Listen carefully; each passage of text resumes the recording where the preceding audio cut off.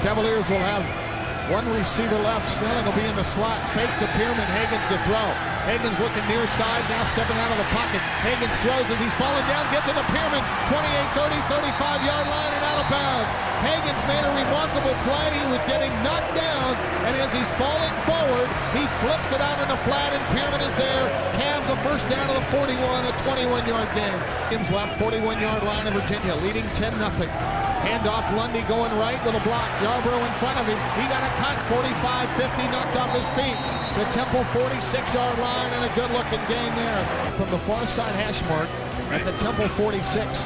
Hagans drops back out of the shotgun. Hagans with time, looks downfield, got a man to catch. 10-yard line, 5-yard line to the 1. Michael McGrew got inside position on the post, and Hagans put up a perfect pass.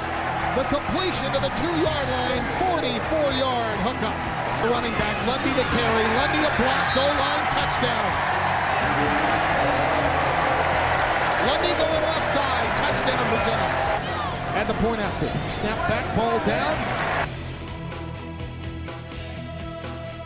The 80-yard drive really gave us our rhythm.